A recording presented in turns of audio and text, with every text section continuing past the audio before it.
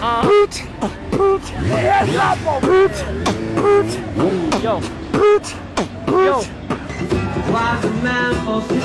And that's kind of what I'm doing lately. That's why I'm just like working a job too, so I can figure out what the next thing is going to be. I get up at 8 a.m. I go to work by 9. Ride a bike for 8 hours. All I have time to do is things that are, you know, there that's going to benefit me financially. Come on and let me know. I'm doing something else now. The music would have to be my something else. Master Blast.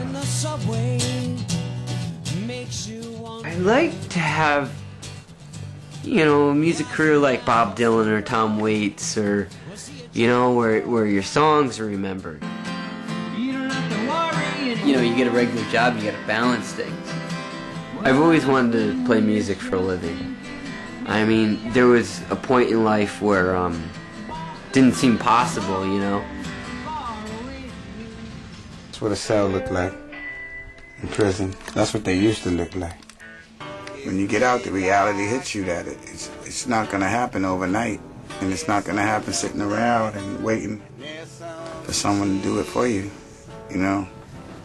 Most people that are successful went out there and did something about it.